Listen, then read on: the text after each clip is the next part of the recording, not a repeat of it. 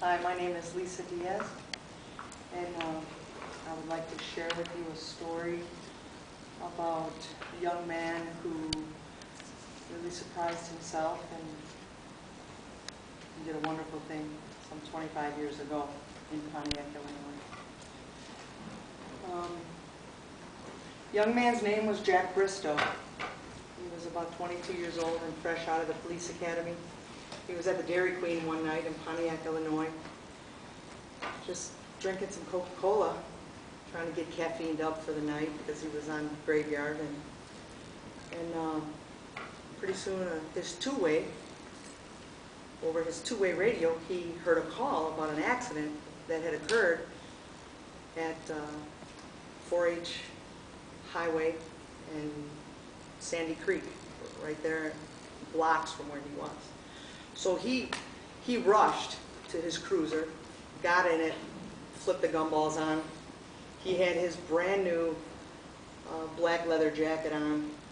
It was pouring down rain. It was unbelievably cold outside. We're talking about a suburb of Chicago, okay? And he took off like a torpedo to get to that site. And when he arrived, only moments later, he observed a van overturned in the creek.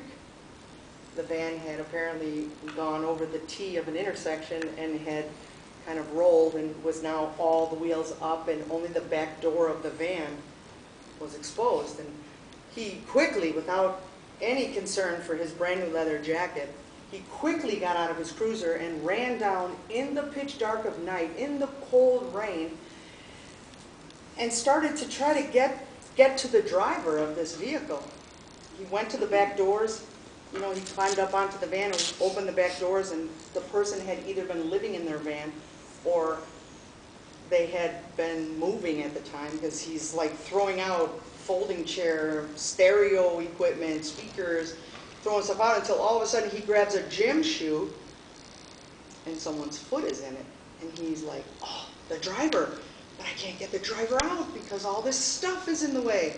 So he quickly gets out of the van and gets down to the side, and without any concern for the brand new leather jacket, he goes into the cold, cold, muddy, murky, dirty water, and trying to get to the side door of the van where he can get to the driver. He's, trying to get that door open, cannot get it open no matter how hard he tries, comes up for air, goes back down.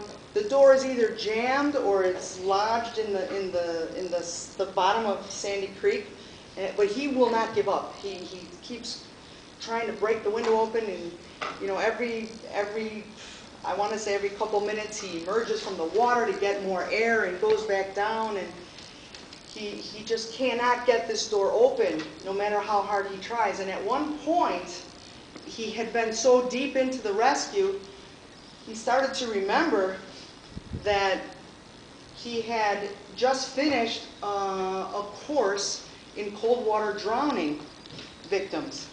And he was tangled in his head thinking, well, is this a recovery effort? Am I trying to get a body for the family? Or am I going to be able to get this person out and save a life tonight? I mean, this was his first rescue effort. He was fresh out of school, 22 years old, okay?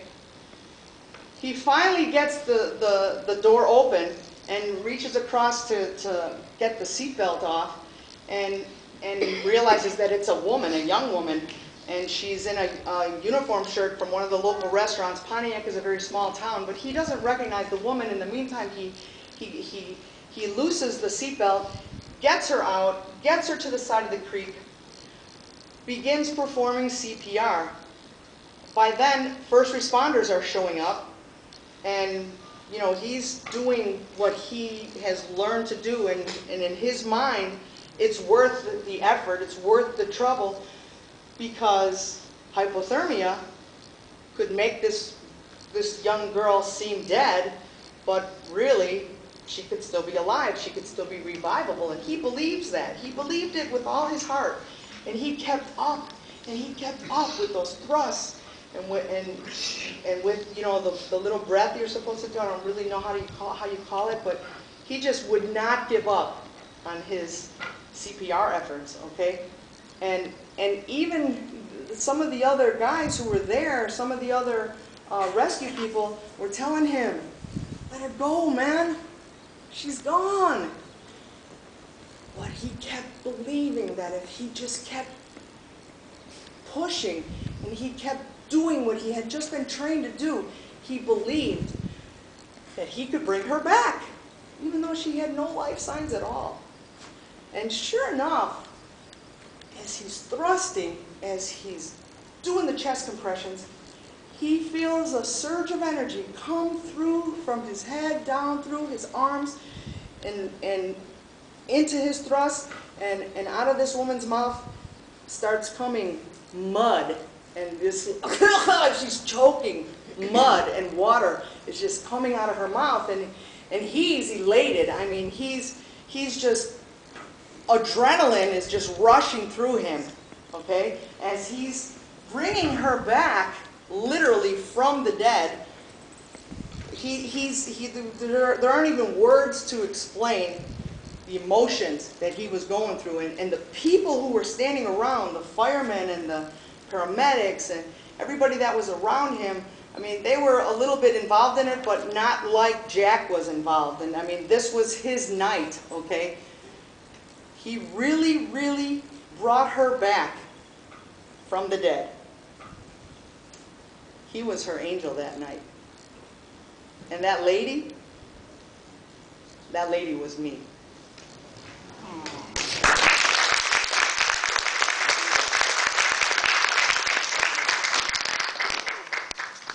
Powerful stories. Okay, we're having a